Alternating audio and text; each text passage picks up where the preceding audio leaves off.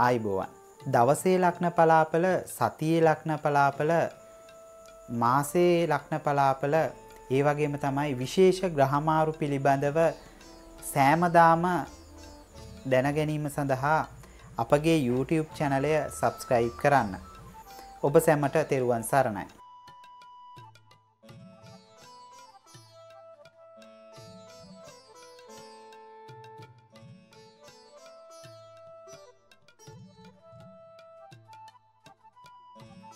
දෙදහස් 19 වර්ෂයේ ජනවාරි මාසය තුල පවතින ලග්න පලාපල.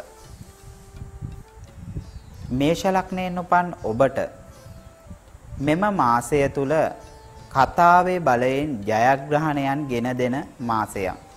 තරඟකාරී කටයුතු වලට ඉතාමත්ම සුබයි. වෙනත් අය ඔබ වෙත ආකර්ෂණය කර ගැනීමේ ශක්තියක් පවතිනවා. ඒ වගේම තමයි ඔබට පිරිවර ශක්තිය ගෙන දෙනවා වගේම ප්‍රබල මංගල යෝග ගෙන දෙන්න පුළුවන්. විවාහ කටයුතු ප්‍රමාද වුවත් ඔබගේ බලාපොරොත්තු සාර්ථක කරගන්න පුළුවන්. ඒ වගේම තමයි ඔබට ශාරීරික වශයෙන් යම් අප්‍රාණික තත්වයන්, ආහාර දිරවීමේ ප්‍රශ්නයන්, රෝගාබාධ තත්වයන් නැති වෙන්න පුළුවන්. නිලතල නම්බුනාම සඳහා ඊ타ත්ම යහපත්.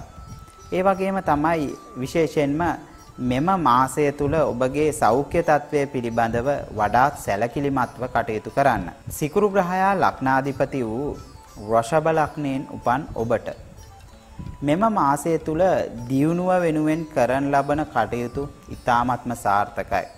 ඔබ අලුතෙන් ආදායම් මාර්ග පිළිබඳව යම් බලාපොරොත්තුවක් තිබුණා නම් එම බලාපොරොත්තු සාර්ථක කරගන්න පුළුවන්. ඒ වගේම තමයි ඔබට අලුත්ම ධනය ලැබීමේ මාර්ග කිහිපයක් විවෘත වන බවකුත් පෙනෙන්නට තිබෙනවා. අලුත් මිතුරු සම්බන්ධතා ගොඩනැගෙනවා වගේම ගේ දොර සැප පහසු ඇති වෙන්න පුළුවන්. ඔබගේම ව්‍යාපාර කටයුතු ආරම්භ කිරීමට ඉතාමත්ම යහපත්. ඒ වගේම තමයි නිෂ්ඵල ගමන් බිමන් මෙන්ම නිෂ්ඵල වියදම්ද ඔබට මෙම මාසය තුල ඇතිවීමට ඉඩකඩ පවතිනවා. ඔබ කලබලයට නැත්නම් කඩිමුඩියට මහන්සි වී කටයුතු කිරීමට යෑම තුළින් ඔබට තරමක් දුරට පාඩු සිදු වෙන්න නැත්නම් අනතුරු විපත් සිදු වීමට ඉඩකඩ පවතිනවා. ඒ වගේම පවුලේ අයගේ අසනීප ගති සඳහා ඔබ වෙහෙස මහන්සි වී ඔබගේ මුදල් තත්වයන් නැත්නම් ඔබගේ බොහෝ කටයුතු පාඩු සිදු කරමින් ඔබ කටයුතු කරන ආකාරයකුත් පෙනෙන්නට තිබෙනවා.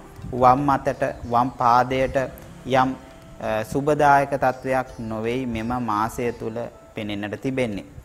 බුධ ග්‍රහයා ලග්නාධිපති වූ මිථුන ලග්නයෙන් උපන් ඔබට මෙම මාසය තුල ඔබගේ කටයුතු වලට වෙනත් අයගේ මැදිහත් වීම සිදු වෙන්න පුළුවන්. ඔබගේ පවුලේ සතුටට වඩා කරදර ඇති කෙරෙනවා වගේම මූල්‍ය ගණදෙනු වලට ඊතරම්ම යහපත් වෙන්නේ නැහැ. ඒ වගේම රැවටීම්, මුලාවේ වැටීම් ගෙන දෙනවා වගේම විශේෂයෙන්ම විදේශ ගමන් පිළිබඳව යම් බලාපොරොත්තු තිබුණා නම් එම බලාපොරොත්තු සාර්ථක කර ගැනීමට හැකියාව පවතිනවා. ඔබට මෙම මාසය තුල අස්ථාන චෝදනා ඒ වගේම රැකියා ආශ්‍රිතව ප්‍රධානීන්ගේ හොඳ හිත පළුදු වීම පවා ඇති වෙන්න පුළුවන්. මුත්‍රා රෝග යම් පීඩාගෙන දෙන රෝග තත්වයන් ඇතිවීමටත් ඉඩකඩ පවතිනවා.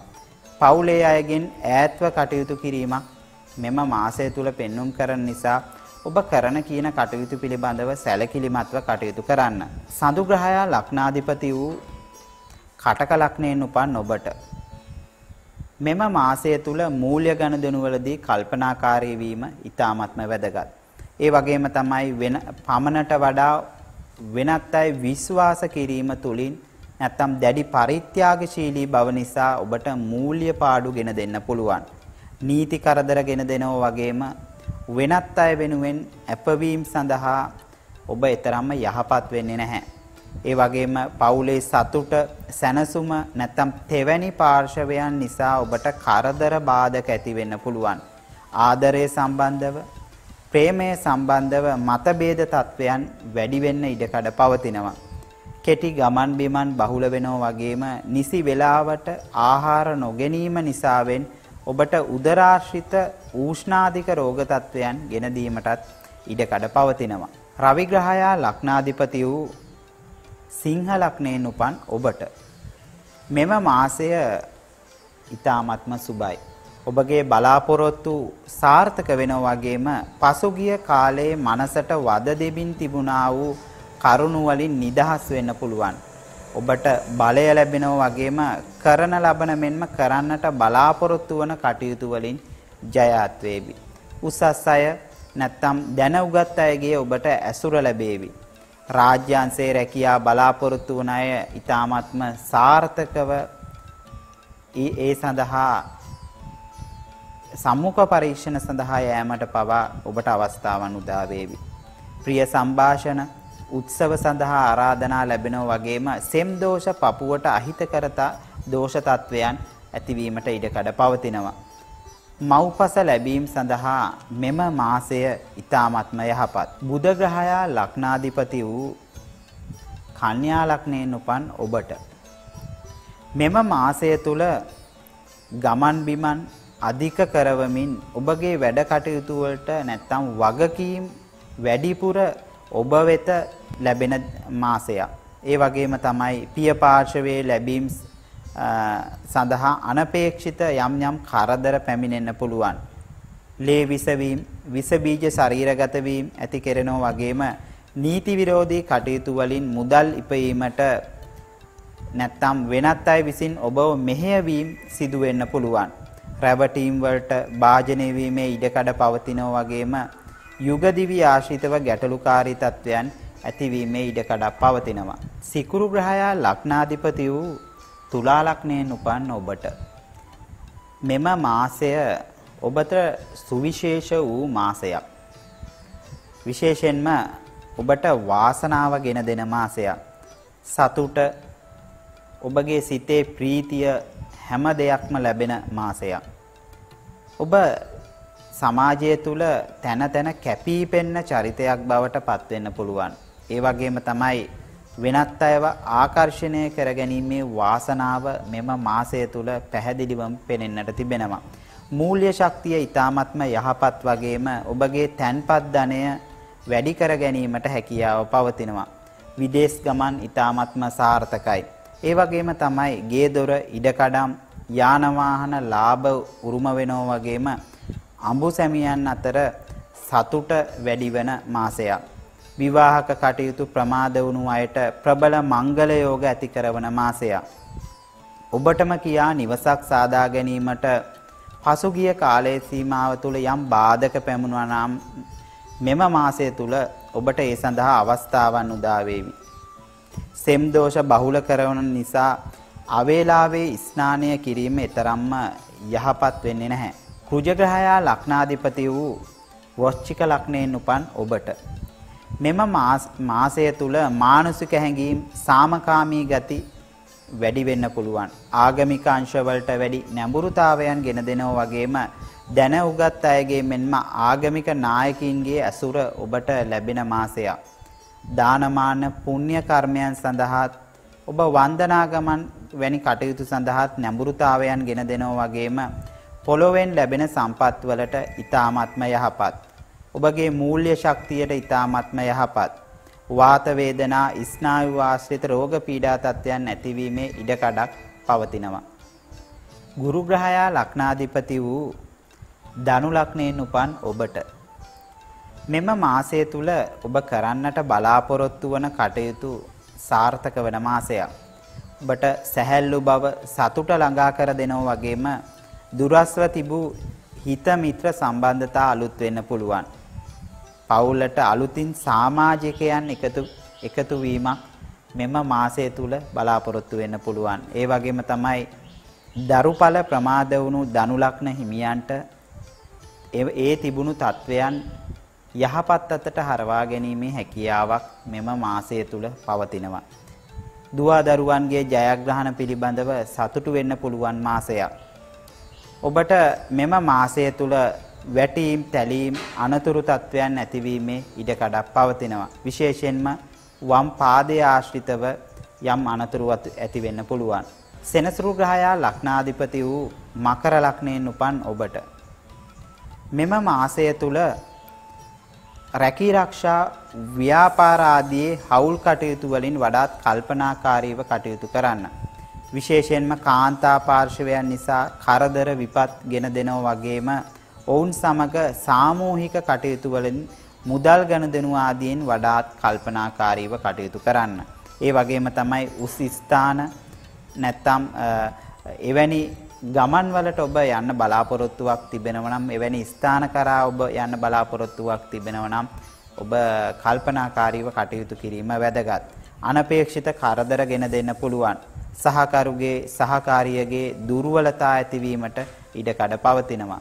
සෙනසුරු ග්‍රහයා නැත්තම් ශනි ග්‍රහයා ලග්නාධිපති වූ කුම්භ ලග්නයෙන් උපන් ඔබට මෙම මාසය තුල වෙහෙසකර කාර්යබහුල ගමන් යෙදෙන්න පුළුවන්.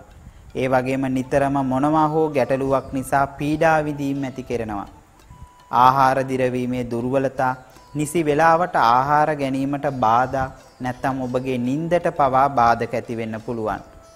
ඔබ ආවේගශීලී ගති මෙම මාසය තුල ආවේගශීලීව කටයුතු කරන්න උත්සාහ කරાવી.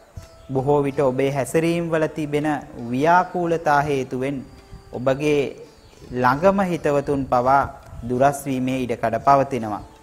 විශේෂයෙන්ම පිය පාර්ශවයට සෞඛ්‍ය ගැටලු ඇති කරවීමට ඉඩකඩ තිබෙන නිසා ඒ ගැන සැලකිලිමත්ව කටයුතු කළ යුතුම මාසයක්. ගුරු ග්‍රහයා ලග්නාධිපති වූ මීන ලග්නයෙන් උපන් ඔබට මෙම මාසය තුල ඔබට කෙතරම් යහපත් දේ කළත් ඊට වෙනත් අයගේ නිසි ප්‍රතිචාර නොලැබෙන්න පුළුවන්. විශේෂයෙන්ම සතුරු කරදර බාධක පවතින මාසයක්. ඔබ තුල පවතින වටිනා කියන බඩු බාහිර ආදිය කැඩී බිඳී යාම නැත්තම් සොර සතුරු උපද්‍රව වලින් ඔබට යම් පීඩාගෙන දෙන්න පුළුවන්. ඒ වගේම තමයි වෙනත් අයට බලපෑම් එල්ල වෙන විශේෂයෙන්ම ඥාතීන්ට බලපෑම් එල්ල වෙන මාසයක්. ඔබගෙන්ම උදව් උපකාර ලබා ගන්න පිරිස්ම ඔබට එරෙහි වෙන මාසයක්. දේශයෙන්, ජාතියෙන්, ආගමෙන් පිටස්තර අයගෙන් දියුණුව ගෙන දෙන මාසයක්. ඒ වගේම තමයි ඔබගේ විවාහ ජීවිතය තුළ තීන්දුව తీරන ගැනීමේදී වඩාත්ම කල්පනාකාරීව කටයුතු කරන්න. මම අද ඔබට ගෙනාවේ සමස්තයක් විදියට මෙම මාසය තුල තිබෙන්නා වූ පොදු පලාපල විස්තරයක් පමණයි. ඔබගේ පුද්ගලික කේන්ද්‍ර සටහන තුල තිබෙන ග්‍රහ තත්වයන් විශේෂයෙන්ම 22 වන දර්කානාධිපති 64 වන නවාංශකාධිපති නැත්නම් ග්‍රහයින්ගේ තිබෙන්නා වූ ප්‍රබලතාවය මත ඔබගේ මෙම පලාපලය වෙනස් වීමට ඉඩකඩ පවතිනවා. ඒ නිසා ඒ ගැන අවධානය යොමු කිරීම ඉතාමත්ම වැදගත්. ඔබට යම් අපල තත්වයක් තිබෙනවා නම් ඊට අවශ්‍ය පිළියම් සිදු කර ගැනීම ඉතාමත්ම වැදගත්. විශේෂයෙන්ම ඔබට 2019 වර්ෂයේ ලග්න පලාපල විස්තරයත් බලාගෙන ඊට අවශ්‍ය කටයුතු සූදානම් කර ගැනීම ඉතාමත්ම වැදගත් වෙනවා. තවත් මෙවැනිම වූ සුවිශේෂ වූ ලග්න පලාපල විස්තරයකින් හමුවනතුරු ඔබ සැමට තෙරුවන් සරණයි. ලංකාවේ වැඩිම දෙනෙක් භාවිතා කරන හෙළකුරු ඇප් එක මගින් ඔබට මාගේ දවසේ ලග්න පලාපල සේවාව බලා ගැනීමේ හැකියාව පවතිනවා. ඒ නිසා ඔබට තියෙන්නේ මෙම සේවාව සක්‍රිය කර ගැනීම පමණයි. පහළ තිබෙන ලින්ක් එක ක්ලික් කර අද දවස සේවාව සක්‍රිය කරගන්න. එයින් ඔබට අද දවස තුල ඔබට තිබෙන්නා වූ තත්වයන් කළමනාකරණය කරගෙන දවස යහපත් අතට පත් කර ගැනීමට හැකියාව පවතිනවා. ඔබ සැමට තෙරුවන් සරණයි.